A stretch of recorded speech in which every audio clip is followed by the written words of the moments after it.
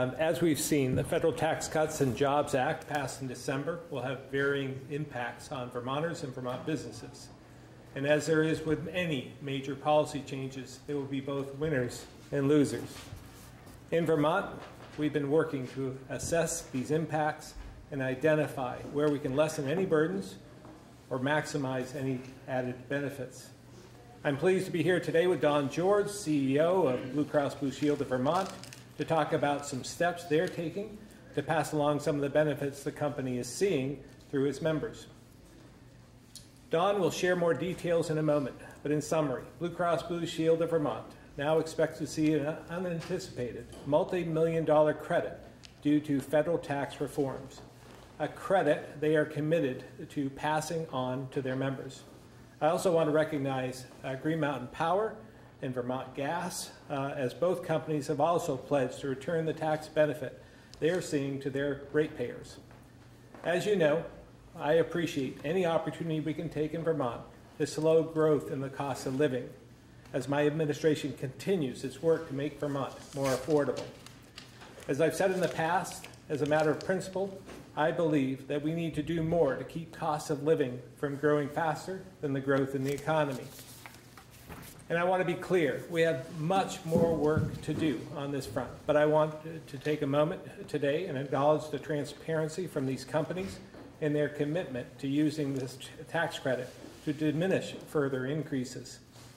So while we think about making Vermont more affordable and ensuring Vermonters benefit from federal changes, I want to thank the legislature for working with my administration on our proposals for tax reform and tax breaks for Social Security beneficiaries.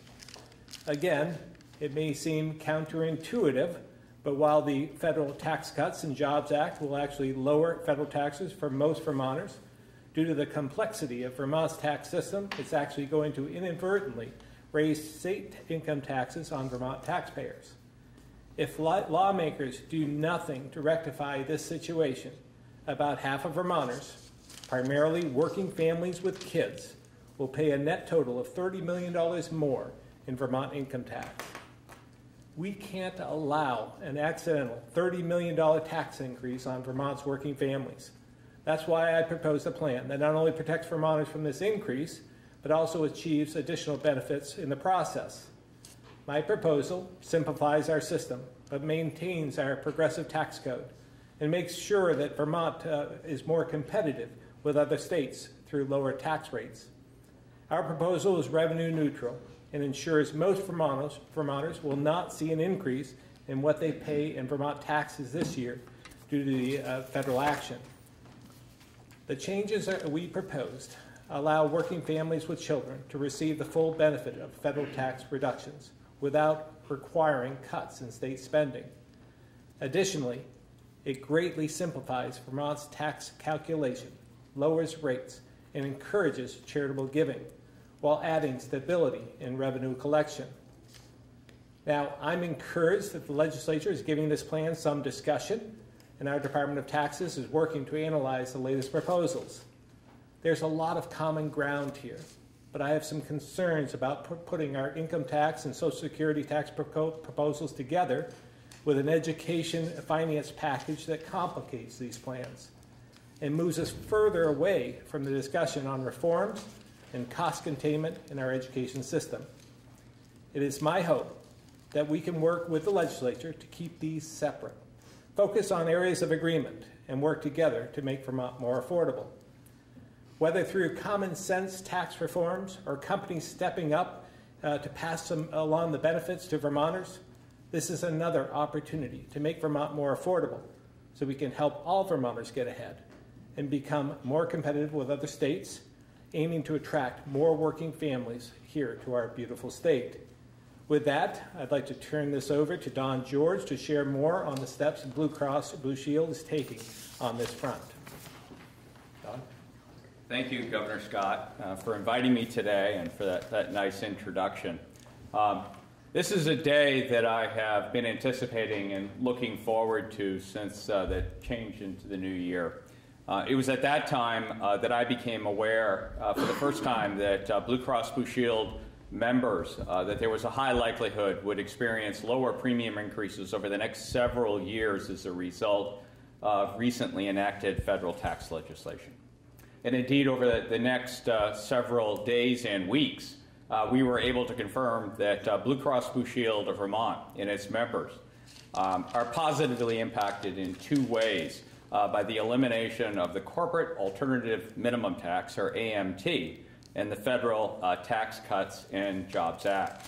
The first of these two positive impacts is that beginning in 2018, Blue Cross Blue Shield of Vermont will no longer have a federal tax obligation, and federal income tax, therefore, will no longer be included in Blue Cross Blue Shield of Vermont premiums. The estimated impact of this positive development is just under 1% of insured premiums, or between $2 and $3 million annually.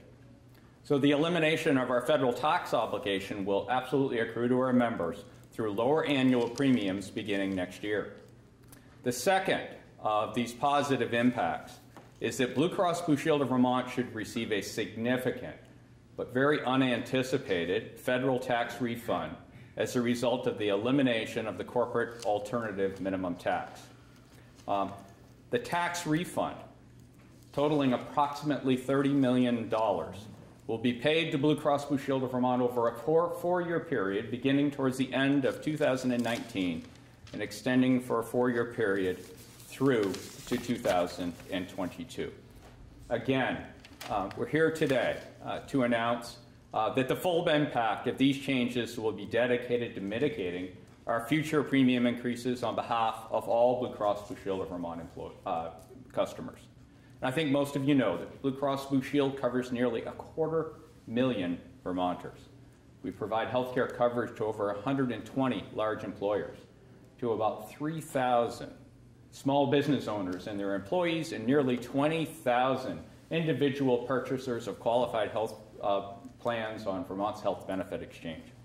And while today's development is a very positive and welcome form of premium relief to all Blue Cross Blue Shield of Vermont customers, I would say, nevertheless, this premium relief needs to be understood in the full context of Blue Cross Blue Shield of Vermont's total premium and claim obligations. Each year, we process and pay nearly $1.5 billion in medically necessary covered services to the Vermonters whom we serve. So I think today there are two takeaways. One is that $30 million is a significant amount of money to Blue Cross Blue Shield and our customers, indeed a significant amount of money in Vermont. And we will pass all of this on to our ratepayers. The annual federal tax liability will begin today and be reflected in premiums beginning next year. And then the tax refund beginning in 2019 through years 2022. By the same token, $30 million in its mitigating effect needs to be seen in the context of $1.5 billion in obligation that is paid out each year by Blue Cross Blue Shield of Vermont to the members that it serves. In closing, and perhaps to answer a question you might have, from the time that I learned of this tax refund, it never occurred to me that Blue Cross Blue Shield of Vermont would use these funds for any other purpose other than providing premium relief to our members. For we operate solely for the benefit of our members, and it is entirely consistent with our company and customer values and our commitment to Vermonters that the full impact of this tax refund be dedicated to mitigating future premium increases. So thank you for being here today, and I'll turn it back over to Governor Scott. Thank you very much, Don. With that, we'd be happy to answer any questions, maybe on this subject first, if you have any. How much of a savings per member do you think that would be? Do you have an estimate of that? You know, for the tax refund that's going to begin in 2019 through 2020, we don't. We'd have to, understand what premiums are going to look like at that time. That is going to accrue to all of our members. Some are self-insured, some are fully insured. Different amounts will accrue to them based on those funding mechanisms. I can say that for the annual tax obligation that we no longer have, this will be reflected initially in our first premium and filing in May, to small business owners and individuals that are in our qualified health plan pool and Vermont's Health Benefit Exchange, and it will mean that their premium increase will be a little less than 1% higher than it would have been. So 1% of it, what's the average annual premium for an individual policy? You know, for an individual policy, individual up to family could range on a monthly basis anywhere from $550 to $700. So could you do the math? $5.50 a month? I'll let you do the math. No, we're asking you to do the math. Can you put a number on that? A number on that? I really wouldn't. And the other thing is, you know, I think that we all want to view this in the context of not today, but what the premiums are going to be in 2019.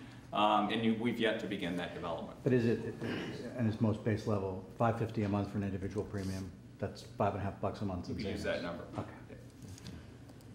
If the tax cuts took effect January 1st, why does the premium reduction not take effect until beginning of next year? That's a great question.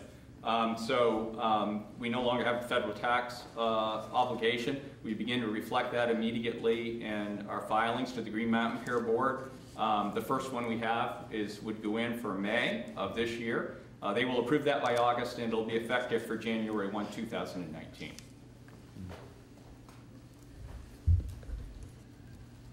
Will the other insurers do the same?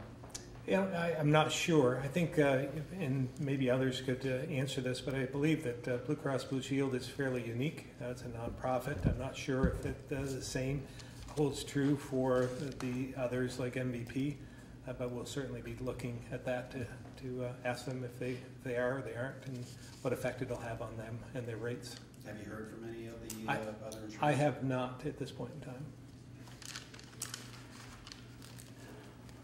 So it looks like the legislature is going to take a break next week. Are you satisfied with their progress to date? I think this is where you get to leave if you'd like. I may need a lifeline, but feel free.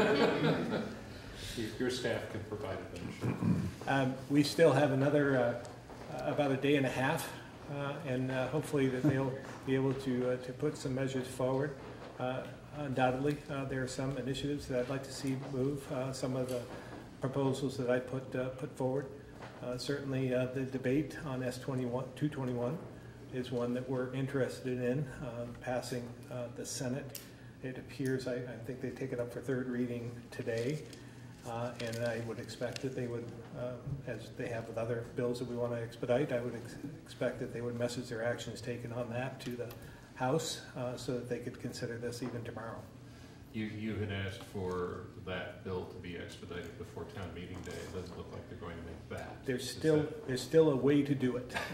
There really is, and I would say, if I was somewhat surprised that they didn't take it up for third reading with a 30-0 vote in the Senate yesterday, but be that as it may, having it come out today for third reading, they could still message it to the House today. It could be taken up tomorrow with some rule suspensions. And it could be, if they did that properly, and there was consensus, then it could be on my desk tomorrow night. Would that just be 221? It appears 221 is an area, it seems as though when you read the tea leaves, so to speak, that there is a lot of support for that, coming with a 30-0 vote in the Senate. And I believe that they might see somewhat some acceptability to that in the House as well. The question about 221 between the Senate and the House is over the House Bill 422, and some in the House might like to combine them rather than pass a clean 221. Yeah. I guess my question is, how do you feel about 422? Yeah, I'm in favor of 422, and I understand combining the two. But from my standpoint, right now, standing here today, if there is any consensus on one of them, let's get it done. Let us pass this. Let's send the message that we're taking this seriously and that everyone is on board. And then we can work on 422 after the break next week and when we come back. It's still going to be an issue. There are other initiatives that I'd like to see taken up, and we'll be able to take those up when they return. What are those other initiatives? Well, there was a number of issues that I had asked that we consider. Raising the age from 18 to 21, I thought was a good idea. The ban on bump stocks, I thought that was a good idea. They have some other bills as well that should be considered. Putting forward, I'm all ears to what they would like to do in order to give Vermonters a sense of accomplishment in some respects, that we're taking this seriously and that we aim to do something in a much better way. You mentioned regulating high-capacity magazines as well, the possibilities when you're open to. Is that a discussion that you've had with lawmakers? Have not at this point in time, but I expect that'll be on the table as well. I'm watching with interest what's happening on the national level, and it's encouraging to see, to be honest with you, that there is some consideration from both sides of the aisle, even the president, on some of these issues. So I'm hopeful that this will give some comfort to those who aren't feeling as though they want to move forward, that we're all in this together. Let's take the politics out of this, and let's do what's right for all across the U.S., but here in Vermont as well. Governor, the Senate is expected to consider an amendment that would raise the legal age for purchasing firearms to age 21, but it would not include an exception if youth are taking a firearms class. Is that something you could get behind? Well, again, it could be, but I think it would make a lot of sense if we could have some of those caveats that I talked about. If you served in the military, that you would get an exemption, as well as if you're in law enforcement, you get an exemption. And I believe that if you've been involved in a hunter safety, completed a hunter safety course or a gun safety course successfully, that you would be given consideration. But again, I've come a long ways, and if that's what comes to be at the end, I could find a way to support that as well. But I'd like them to consider those other actions. Have you had any further thoughts about S6, the background check? Well, again, that will be coming up. I think I said last week, I'm amenable to considering any and all. And I believe that this issue is going to be coming up even as close to us as tomorrow in the Senate. It's in the Senate this afternoon, is folded into S55. Okay, so it'll start this afternoon, and we'll see where the conversation goes from there. And why is it important to have something in hand before town meeting? I think Vermonters are looking for us to do something. And again, I think this sends a message that we are, that we care. We can put politics aside, and we can do what we think is right, what makes sense, common sense. And I think that just providing this one bill that we can agree to and moving forward, I think would send a strong message to Vermonters.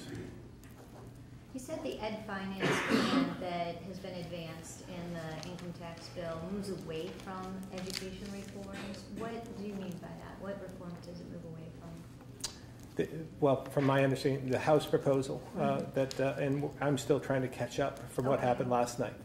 But it appears that they've merged the two together.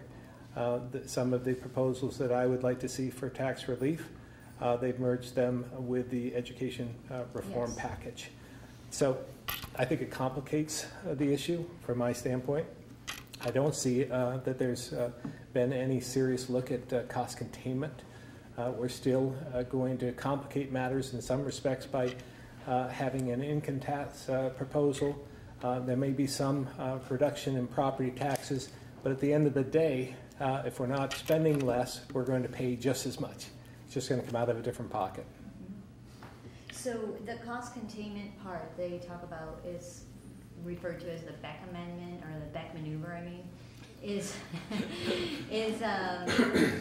you don't see that as cost containment? I don't see that as the type of cost containment in the near term that we need right now. So you're just focused on FY19? I think we need to look at both approaches, both short term and long term.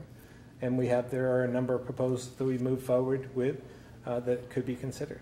On Friday, the original proposal, the House Ways and Means voted on it, and they said, look, we'll just delay this for a year because we're not ready for showtime right $47,000 income threshold and tiered income tax and half the property tax and so on. Did you like that plan? Well, again, I wanted to make sure I was willing to be open-minded in terms of considering any different type of formula that came forward. Admittedly, I think an income tax proposal where it may complicate that for taxpayers when they feel as though they're getting a property tax reduction, which they would be, but they're not getting a reduction out of their pocketbooks in the end. So I was concerned that it was just again a way to make the whole picture murky. That without cost containment on the other end, it was all for naught. But again, I was willing to consider most anything, but cost containment is something that we have to be serious about. So does the latest proposal, which came out yesterday, does it get even further away from tying property tax expenses with school budgets? Yeah, I don't know as it gets any further away, but it doesn't get any closer. Okay. Do you think we should abolish the income sensitivity program? I think that it does give some sense of security that everything is okay when I think our spending is a bit out of control. So is it fair to say you'd like to get rid of the income sensitivity program? Well, I think it could be part of the mix. Again, I'm more concerned with the cost-saving measures that we haven't seen much action on, and that's where I wish that the legislature would spend more time on that. Yeah, I feel like you didn't really answer my question. Would you like to get rid of the income sensitivity program? I am willing to have that conversation, That's not an answer. But I'm willing to have that conversation in conjunction with any cost containment. And that's the answer I'm going to give, and I'll continue to give, because I believe that it has to be done simultaneously, because you can't have one without the other. Maybe we'll get an answer sometime. Maybe. When they take up cost containment, maybe we will have a conversation, and I'll let you know that. Senator Sears is holding a hearing tomorrow morning in Judiciary, which is titled something like, "What specific language would you support?" And your chief counsel is going to be there, one of the witnesses. And the senator is very interested in not hearing everything is on the table, everything is open to discussion, but getting to specifics. Is she going to be able to deliver any specifics tomorrow morning? Beyond what you outlined last week? Yeah, I haven't spoken to Jay about this in her testimony tomorrow, but certainly I've moved in favor of certain proposals that I'm willing to have the conversation about and move forward with, and I'm more than willing to have her speak about those, and again consider anything else that they might have that they'd like to consider. But again, I hope that we move forward, really concentrate on 221 over the next day and a half. Governor Baker and Governor Cuomo are part of this Northeast Gun Safety Coalition. They've signed MOUs, I guess, to establish sort of a regional approach to gun safety. So we're sort of surrounded, in a sense, except for those wayward people in New Hampshire. Is that something you're interested in? It's something that I've asked our general counsel and public safety to take a look at. It may make some sense for us to be a part of that. I was somewhat surprised when I went to the National Governors Association meeting and seeing that they had a press conference on Thursday or Friday announcing this 3 or 4 state coalition when they had never reached out to us or Governor Baker at that time. In fact, I was at the table with Governor Baker, and we spoke about that, and I asked him if he had been briefed on that, and he had not. So Saturday afternoon, I believe Governor Malloy had approached both of us and said, asked if we would be supportive. And I said we would take a look at it.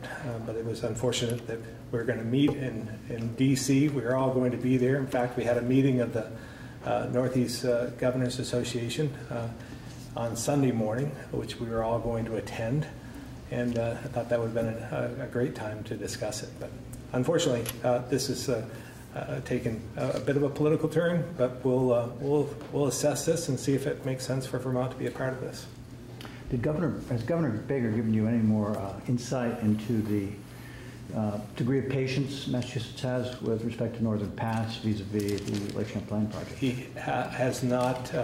He has had made mention, I think, in one of the meetings that I have been patiently waiting, and I keep saying that eventually you'll get back to us. So are you still hopeful? Yes. Yeah, I mean, they want something to happen sooner rather than later. And when I look at some of the other proposals, I'm not sure that they're all shovel ready. They don't have all their permits, which we have. And I continually try to promote the fact that we could act sooner rather than later. And I'm not sure that the other proposals can. But they'll find that out. That's part of their some of the questions they have to ask themselves. Were you there for President Trump's speech to the NGA? I was not. I left on Sunday afternoon, so I missed the White House dinner and the conversation the next day. I was looking forward to asking you about his insistence that he would have run into the school. Right. Yeah. Tough to put yourself in that situation, I would imagine. I don't know how anybody could say that they would do or not do. I think we all hope we do the right thing. But I'm not sure.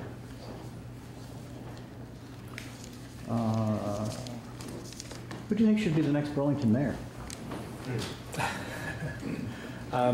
You know, I'm not going to weigh into that because I could help or hurt any candidate I might pick. But it's an interesting election, and I'm sure we'll know more a week from now. I'd be able to tell you that probably then. Can you speak about where you stand on the F-35 ballot initiative and whether or not you think that, say, there's popular support to resist? Yeah, I'm all in for the F-35. I think it's be extremely beneficial for Vermont in its entirety. It's part of our economy and part of the economic opportunity in the future for Vermont. So I've been consistent in advocating for that initiative. Would you be okay if the Air Force sent a different plane instead? I don't know what that would be, but I want to make sure that we have an active airport and that we have an active base because, again, it's essential for our economy in that region. So a different aircraft or a different mission would be okay with you, as long as it preserves the jobs? I'm very concerned about the jobs. I haven't heard that there is any other airplane under consideration. They've done a tremendous amount of work at the base already in anticipation of the F-35. I would have a hard time believing there's anything else under consideration. Is Lake Carmine in crisis? There's no doubt there are a number of problems on Lake Carmine, have been for probably decades. And we have some initiatives that we want to put forward. We hope that they will help mitigate in some respects and try and provide relief for those camp owners on Lake Carmine. But your officials have said that there's no reason to take action right now. That at the end of the day, we should just wait for dairy farmers to go out of business. Is that enough? Yeah, I don't think that's enough. We're planning some aerators, I believe, to try and mitigate that damage, or at least try and provide relief, as I said before. Is that enough? Well, it's not enough, but it's, again, one approach that we can take as we take other approaches, trying to, again, mitigate any amount of phosphorus entering the lake. I mean, I've talked about this before, and that's part of this initiative that I believe has some merit, that we should look to others, have the Shark Tank approach, where we consider some entrepreneurial approaches to dealing with the phosphorus before it hits the ground and it becomes a problem. Because what we have in this state is we have more phosphorus coming in than we have leaving, and when we're trying to deal with it after it leaves the farm, so to speak, and goes into the lakes and streams. So if we can take care of that sooner rather than later, I think that would be helpful over the long term. But we have to do some things as well to clean up the lake, and we're putting some measures in place sooner rather than later. So how long did the Shark Tank idea take hold? They're working on it now. I don't know. Right? I'm sorry? It could be years before it actually did. Well, we'll see. We'll see. So people should just live with toxic water in the neighborhood? I didn't say that. We've devoted, committed to $50 million worth of projects and initiatives to try and clean up our lakes and streams. So we're moving forward with that, and we'll stay committed to that, and we'll keep putting money into that. But we should take and consider other approaches as well. But the only source of pollution there is the farms, right? So No, it's not the only source. At Lake Carmine? Oh, I don't, yeah, maybe Lake 85%? Carmine. I mean, probably most of that, I would say, probably is, but I'm not a scientist. So why isn't there any effort to require farmers not to use manure or commercial? Well, I think they are taking different best management practices. I think they are doing alternative crop placement. They're creating buffers and so forth. I mean, I think they're doing, taking some steps as well. So it's all of us working together in order to accomplish that. And you think that's enough for the homeowners up there in the lake? Probably not. If I was in their position, I would be anxious as well. But we're doing everything we can at this point. So the farmers are more important. I'm sorry? Farmers are more important than the residents up there. Well, farming is very important too. It's part of our tradition. It's part of our culture. It's a $3 billion industry for Vermont, so I would say it's important. I was talking to a Republican lawmaker this morning from a rural part of the state, and he said that he has been stunned at the reaction on the gun issue, even from his constituents, that there seems to be an overwhelming groundswell and the feeling that this is still growing. I think you met with Middlebury Middle School students this morning. They seem to have a powerful message as well. Do you see this still in process, still evolving? I do. It is remarkable. I mean, I look at my own myself. It's evolving on this issue in a quick amount of time, and I think it's happening across the state, across the country. I think we owe our students a lot of credit for highlighting this issue and continuing to move forward. And when I met with that group this morning, they asked great questions. They were great advocates, and I think we need to encourage that. And I hope they don't stop, because as a result of their action, we're taking action as well, and I think that's helpful. Thank you very much. Appreciate it. Thank you.